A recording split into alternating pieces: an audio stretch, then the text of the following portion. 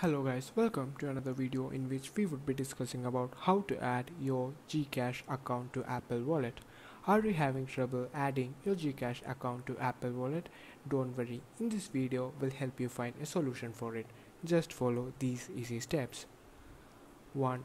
On your iPhone, open the Wallet app and tap the Add button. 2. Tap Debit or Credit Card to add a new card. 3. Select the option to add a GCash card. This option will only appear if your device region is set to the Philippines and you are running iOS 15 or later.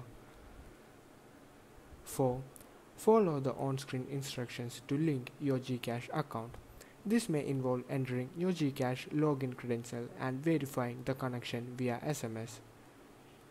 5. Once added, you can use your GCash card with Apple Pay for contactless payments at supported merchants.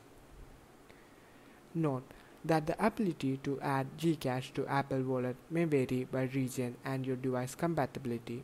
If GCash option does not appear, you may need to contact GCash or Apple support for further assistance. Thank you for watching.